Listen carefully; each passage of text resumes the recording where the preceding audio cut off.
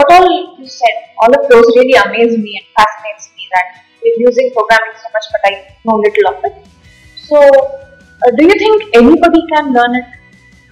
So that's a good question. This is one of the frequently asked questions, that can I learn programming? I would say programming is actually quite commonsensical. But there is one problem that a student faces majorly, and that is a whole lot of discouragement. So it's like, if you come and tell me you want to learn French, and I start off giving you literature in French, right, you obviously will be discouraged. First point. Second point is, when you have someone around you who is doing really well with programming, that's a second form of discouragement. It's a huge form of discouragement. In fact, you should be, so there's a popular tip for chess players. When you want to learn chess, you should not play with a champion. You should play with someone who is almost like you, maybe even slightly better, but not a lot better. Alright? So, second discouraging factor for someone to learn programming is that they end up feeling extremely discouraged by looking at someone who does really well. First one is a whole lot of details. We start with some complicated stage of programming. We don't start from the scratch.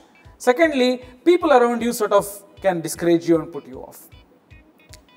A one-word answer to your question is yes, in fact, anyone can program, and it's a fairly easy process. So can you ball juggle? If I give you 3 balls, can you juggle? It's quite difficult, right? But you see, in about a week or 2 weeks' time, anyone can learn ball juggling. It's all a matter of practice. So programming is also that. It is in fact much easier than learning a new language, and it's very commonsensical.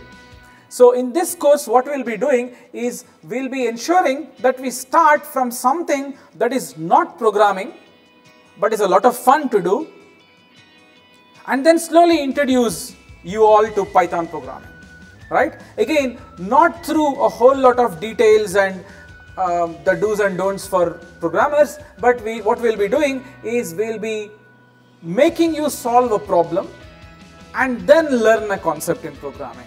I think this is a fun way to learn programming than learn it the old school way of reading an entire book on a programming language and trying to do everything parallelly, not knowing why is this even used and how to go about doing this and whatnot, exercise problems that you don't understand and things like that. So the whole of this course will mostly be focused on, you pick a question, you try to answer it, and while you're answering it, you'll be learning a concept.